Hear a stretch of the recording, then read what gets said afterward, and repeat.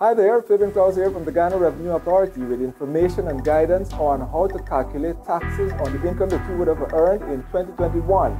Welcome to Talk Tax.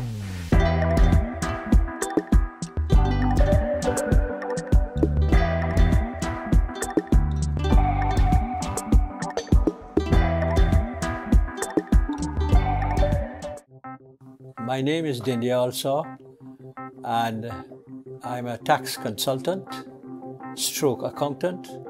I'm encouraging all professionals, be you an accountant, a doctor, or an attorney who are self-employed. I would like to take this opportunity to encourage you to ensure that all your taxes owing are paid up to date, or if not, arrangements are made with the GRA to have it paid, and that will enable you to obtain your practice certificate. Meet Taxpayer A, an employee who earned a gross income of 3 million Ghana dollars last year.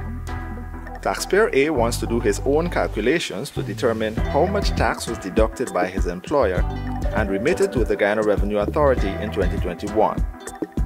Taxpayer A must therefore ascertain the chargeable portion of his income to determine the rate of tax that should apply. In ascertaining his chargeable income, he is required to do the following. From his gross income of $3 million, deduct statutory allowance or free pay of 1/3. Note that the statutory deduction must be $780,000 or 1/3 of gross, whichever is greater. Therefore, 1/3 of $3 million is equal to $1 million. He is also required to less his NIS contributions, assuming that his total NIS contribution for 2021 was $130,000. In 2021, Taxpayer A was approved for a mortgage from an approved lending institution. The interest is $500,000. This amount should also be less from his gross. Therefore, the total amount deducted from Taxpayer A's gross income is $1,630,000. The remaining amount of $1,370,000 is known as the chargeable income or taxable income. In accordance with Section 36 of the Income Tax Act, the tax upon the chargeable income of every person shall be at a rate of 28% of the chargeable income of every person less than $1,560,000.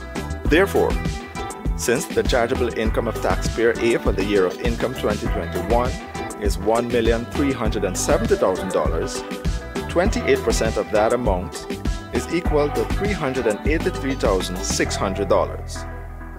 The total tax payable for Taxpayer A for the year of income 2021 is therefore $383,600. If Taxpayer A's chargeable income for 2021 was greater than $1,560,000, the rate of 40% would apply on any amount above $1,560,000. Example, if Taxpayer A's chargeable income for 2021 was $1,570,000, the first $1,560,000 of that amount would be taxed at 28%, and the balance of $10,000 would be taxed at 40%, bringing the total tax payable to $437,200.